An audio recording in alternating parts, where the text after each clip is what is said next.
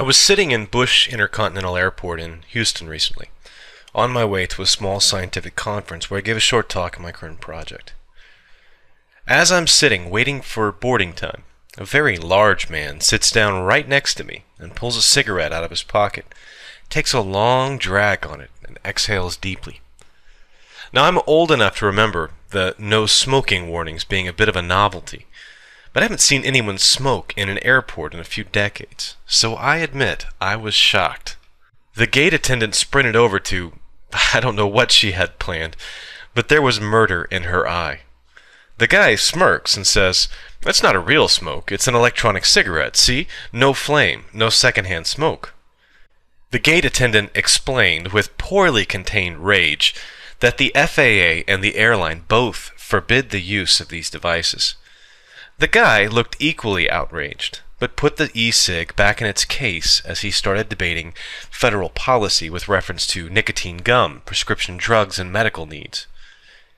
People have been asking me to address the controversy surrounding these very new alternatives to smoking cigarettes. It's not an altogether easy topic to cover. There just isn't much data so far, and what little evidence does exist is contradictory on the health effects. The e-cigarette was first described in a patent attributed to Herbert Gilbert in 1963, but the modern commercial version has only been around since 2003, invented by Chinese pharmacist Han Lik. In 2005, it was approved for export outside of China by a company called Ruyan, and the international patent was filed only 5 years ago.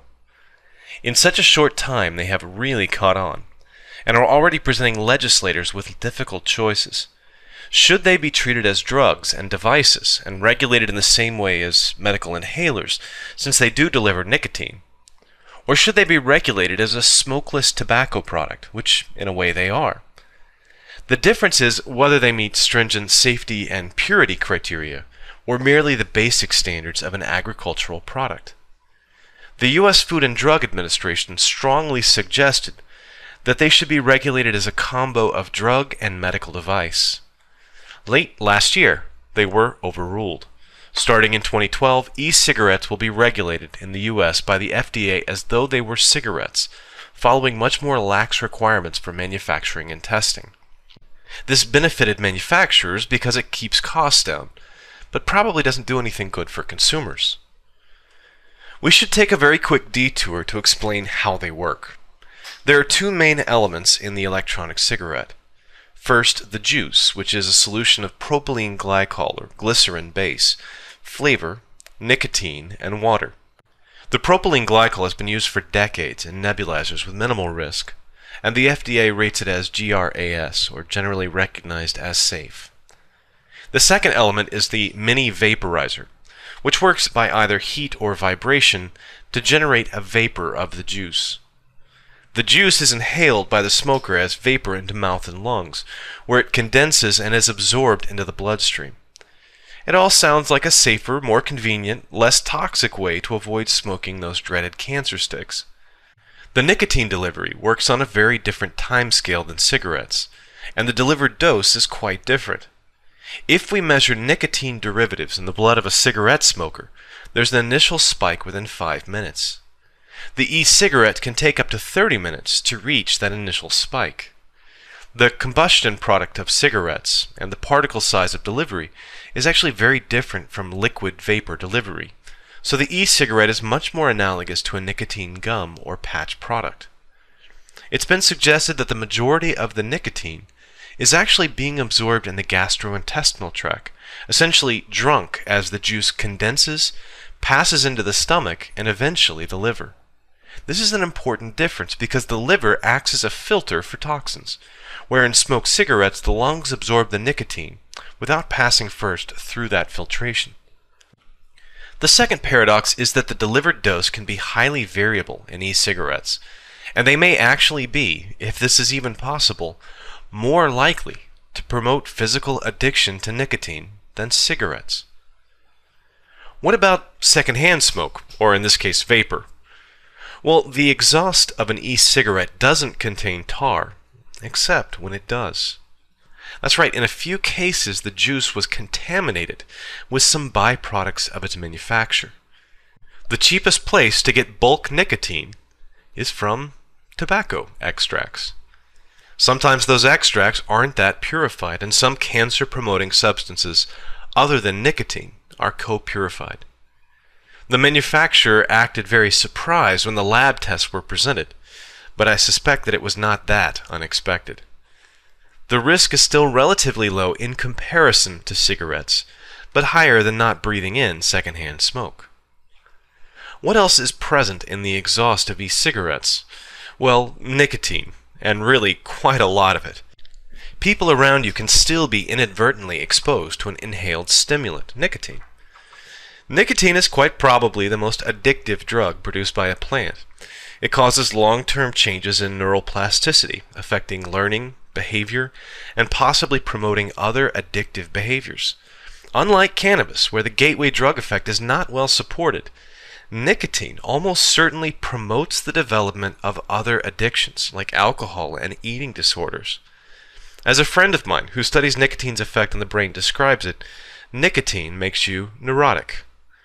That's because it increases the level of several neurotransmitters in your central nervous system. It stimulates the release of adrenaline and global changes in brain activity.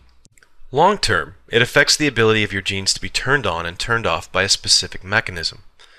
There's also a correlation to schizophrenia and some other conditions. I would prefer that if you're addicted to cigarettes that you could stop cold turkey and simply never start again. I know that may not be practical. Research shows that nicotine replacement therapies can be effective at helping you quit. That leads us to the final question of this video. Are e-cigarettes effective at helping people quit their addiction? The evidence so far is inconclusive. People certainly substitute the e-cigarette for the cancer stick once they pick it up, but it's still unclear if they can wean themselves off the substitute. I think in summary, you're probably better off with nicotine replacement therapy, not e-cigarettes.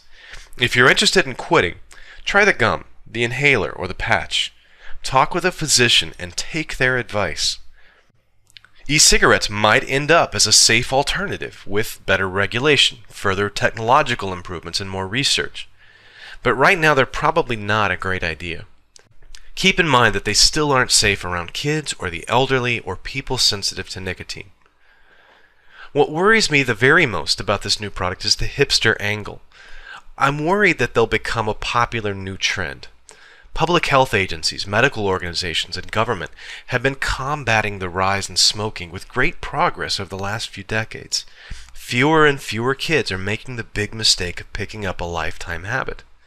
I would hate for some new marketing spin, some new media campaign or underground movement to reverse all that progress. It's estimated that smoking in the U.S. results in $160 billion in healthcare costs, lost worker productivity, and indirect effects, to say nothing of the grief of a family that loses mom or dad too soon to lung cancer, COPD, or heart disease.